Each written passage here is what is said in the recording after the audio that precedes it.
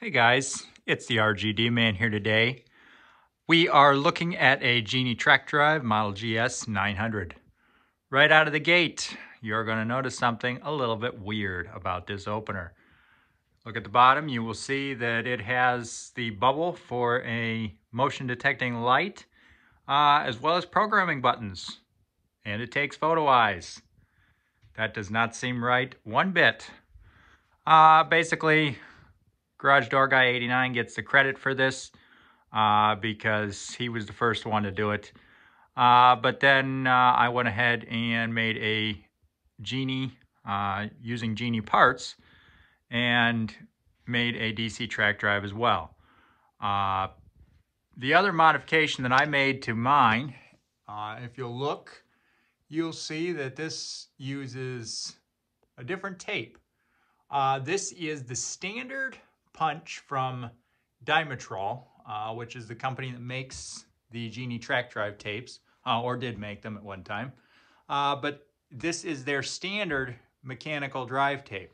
I put in a different pulley or a sprocket there on top, and had to modify the drive housing a little bit in order so it would accept this tape. But essentially this tape is better because of the smaller holes, and there's more of them. It allows a bit better flex when it's going through the housing. So it's not quite as likely to wear out. I've got here the overhead door remote, of course, you know, rolling code remote, programmed up to this unit. Let's go ahead and run the door.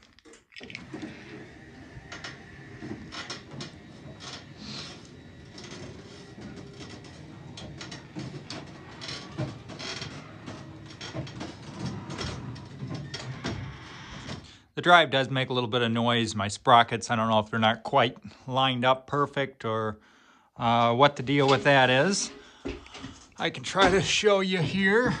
So basically I did a similar thing to what he did. I had sprockets going through, driven down off the motor inside. And then of course that drives the track drive housing. The screws that are in the housing are holding a shim inside of there. Like I said, I had to modify the housing to accept a different sprocket so that I could use the tape that I have in there. Let's go ahead and run this down.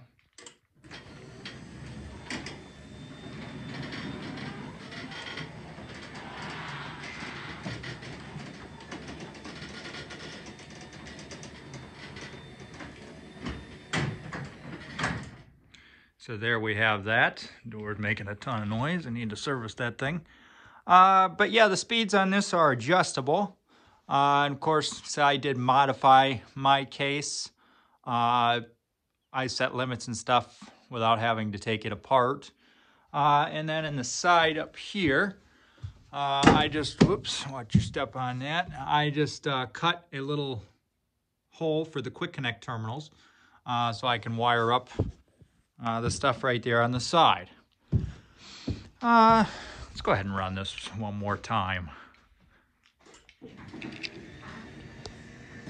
Very smooth unit though.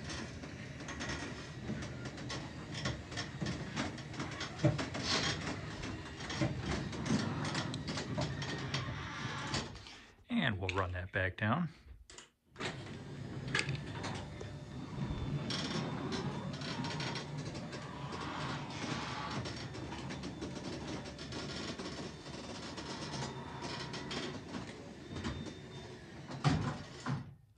There you have it.